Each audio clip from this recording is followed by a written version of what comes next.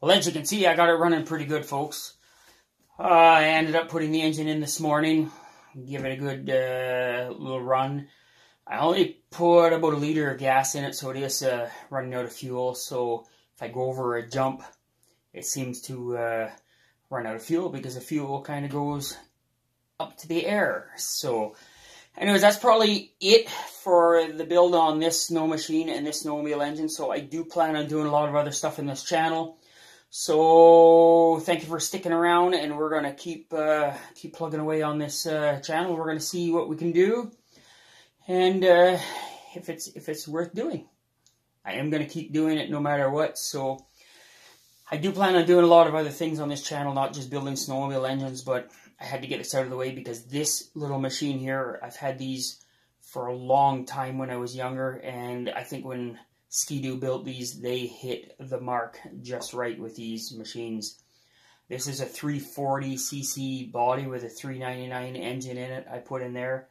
I think it's going to work out quite great, folks. So if you enjoy the videos, please hit that bell notification, and the more comments you folks leave and the more likes, the more I appreciate that. So let's get on with the video and hope you enjoy it. I'm going to get editing this, and hopefully you folks like it. I ended up getting the engine back in this old beast, as you can see down here. It's all bolted in, all ready to go. I don't know if I think I have to adjust the carburetor a little bit because it is leaning out a little bit, but even at that, it still goes pretty darn good. I'm going to start that up. I'm going to show you how it goes. The key turned on. Yes, the key is turned on. Give her a shot of primer.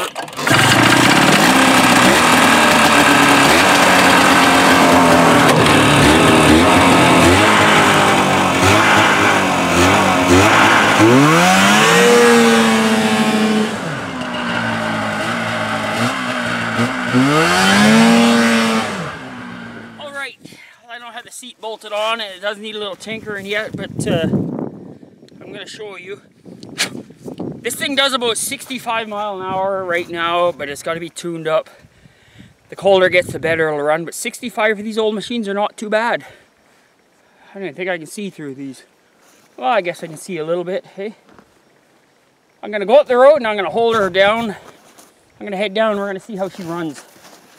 That seat's not bolted on, so hopefully I stay on. Let's see what we can do with it.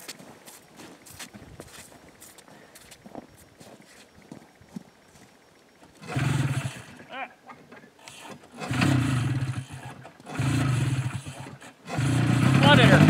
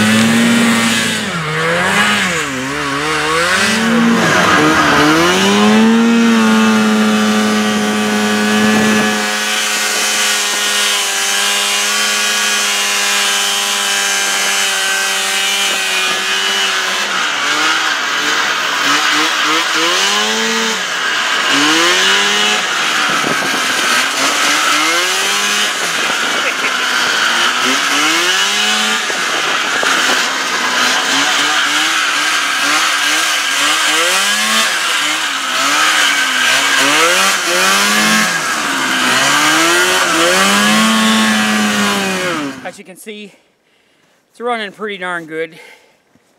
It is running out of gas, so I only put in like a little over a liter of gas in there, mixed gas. So the fuel line, when I go over a snowbank, the fuel line bounced out of the fuel. But I'm gonna fill her up full of fuel maybe day after tomorrow, and we're gonna give that a good shot. Those were one of my favorite machines back in the day. They're so dependable, they're easy to work on, and I think when Ski Doo, Bombardier built those things, I think they got it right. I think that's really good. And it's 16.5-inch wide track, where most of the ones we have here is only 15-inch, except that big Alpine there. That is two 15-inch wide tracks, so it's twice the width. Well, that's two 15, so that's 30-inch, and this is 16.5. So if this had two tracks, it'd be even wider than the Alpine.